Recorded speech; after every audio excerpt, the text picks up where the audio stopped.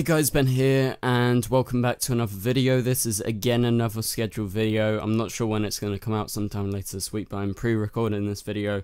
So we're going to be talking a bit about some Green Lantern teasers for Crisis. Also, we've got some news about who Stephen Amell is going to be playing in the crossover, some different versions, and also a massive returning character, that being Lois Lane. So if you do go on to enjoy the video, please be sure to leave a like and a comment, and subscribe if you're new, so you don't miss any DC TV videos later this year. Okay, so first things first, let's talk about this Green Lantern stuff. So this comes from Cinema Blend. They were able to talk to David Ramsay at Comic-Con. So when Ramsay was asked about if his fans would get to see more about Diggle as a father in Season 8, he answered by saying this. Yes, he replied. And Diggle's relationship with his own father as well, there will be loose ends to tie up. The relationship between he and his sons, I think we're going to find out about. There is a lot in 10 episodes we'll be finding out about, and Lila is a pivotal piece in these upcoming 10 episodes, and then ultimately what happens with the Green Lantern mythos. So that's all going to be answered.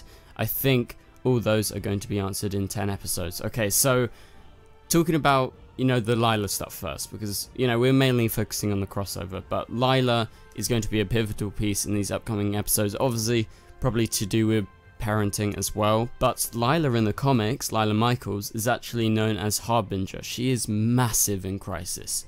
She is the one that sort of rounds up all of our heroes and gets them to work with the Monitor to fight the Anti-Monitor. So that's massive, and I'm guessing they're going to do a version of Harbinger in the form of Lila Michaels, but not our specific version, because she doesn't have powers or anything like that. She wouldn't know that Crisis is coming unless she was told, because she's not this all-powerful being that you see in the comics. So I reckon they may find a way to incorporate that. But then he talks about the Green Lantern mythos. He says, and then ultimately what happens with the Green Lantern mythos. So it seems like he's confirmed Green Lantern's coming, or there's going to be some sort of answer with the link between John Diggle and John Stewart in the comics, and the teaser that was teased at the end of last season, well, sort of in the middle, at the end of last crossover I meant, with that version of Barry Allen played by John Wesley Shipp saying, oh John, you don't have the ring, or something like that, right? So that was teased last crossover, and it seems like, yeah, we're going to be seeing that. That is absolutely shocking and amazing to see that he's actually referencing Green Lantern, so they've definitely talked about it, and so he thinks all of this information is going to be answered in those 10 episodes, because Arrow's only 10 episodes next season, and part of that is Crisis. Okay, so let's move on to talk about what Stephen has been announced to be playing. So he's playing multiple characters in the crossover. I believe this was revealed at Comic-Con this weekend, and so I don't have any specific sources, but he's going to be playing different versions of himself. If you saw the Arrow trailer for this season, it seems like you're going to be getting different Arrow versions of different characters coming. I think Oliver's recruiting these people. That's what I was talking to Paigey about at Comic-Con. That's where we think it's going. So will we see another version of himself being recruited by Oliver? And maybe Oliver plays the role of Harbinger. So maybe they don't do Lila, but maybe he plays the role of Harbinger, sort of going out, getting all these different people to build up to Crisis, and obviously end the season for Arrow. So let's move on to the next bit.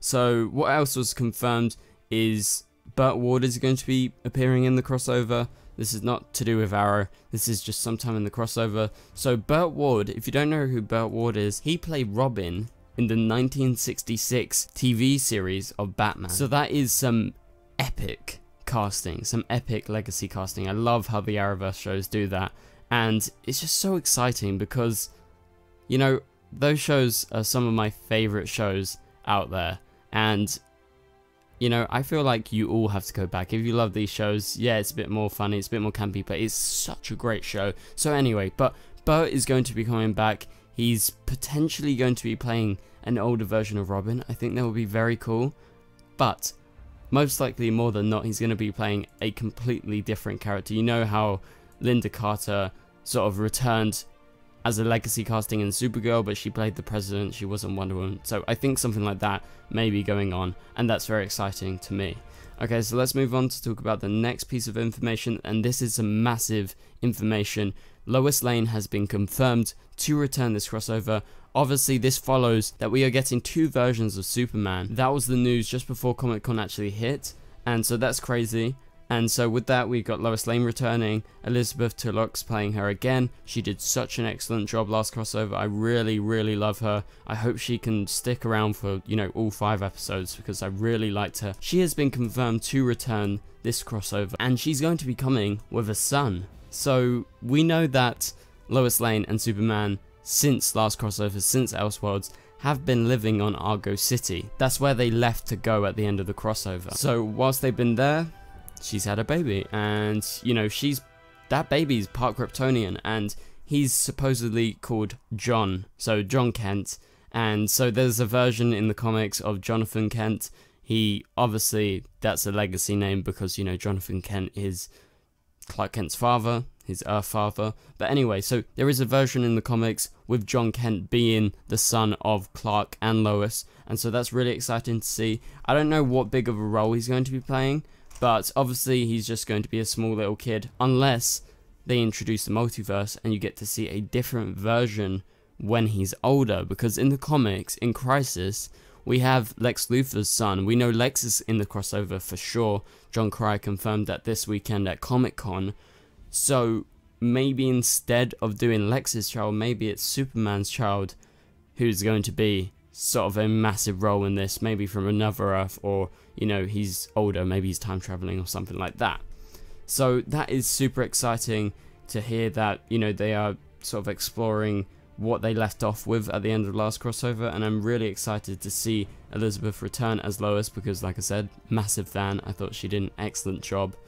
And so I guess we'll get some more information about what's going on with Argo. Maybe we'll get a few references as towards Kara's mum. And talking about Kara, this is going to be very exciting. I can't wait to see Kara's reaction. So Kara is going to be a cousin, or like a second cousin. I don't know how it exactly works, but that's very exciting to see that, you know, Clark is finally getting a kid. We don't really see that much, to be honest, in a lot of these superhero films, specifically to do with Superman, that's what I mean. But, so I don't know what type of role Lois is going to be playing, but obviously is going to link in with Superman, and I have a theory that, you know, at least one of the versions of Superman is going to die instead of Supergirl, because in the comics there is the famous scene of one version of Superman holding Wonder Woman, one version of Superman holding Supergirl. They're both dead, and so I believe they're going to twist it, obviously not include Wonder Woman because they don't have the rights to do that, because, you know, the films are using Wonder Woman right now, but I believe Brandon Routh's version of Superman is going to die, and I reckon Tyler Hoechlin's version is pretty safe for now because he is the CW version, but Brandon Routh's version is a Kingdom Come version. He's from the future in the comics, so I reckon he's going to be looking a bit older, and I reckon he's going to sacrifice himself instead of Supergirl dying, and so I think that's going to be a big twist, and I'm not sure how Lois Lane plays into that, but I reckon she's going to be popping up here and there. And like I said, there's many theories that we can talk about in regards to their son, but for now we know there are going to be lots of characters popping in and out.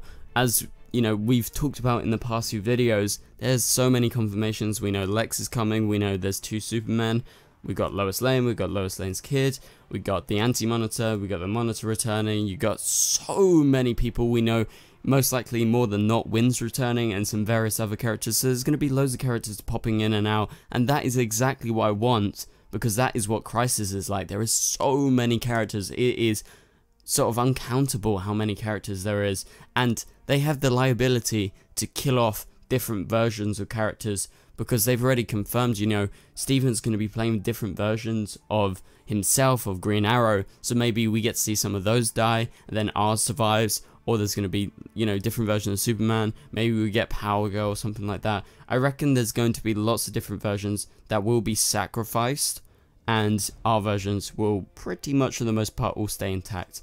So that is it for this video. So are you excited? Do you think Green Lantern's going to appear? Seems like David's definitely teasing it. Also, you excited about Lois Lane returning and her bringing her song along. So thank you guys so much for watching. I'll see you guys later. Goodbye.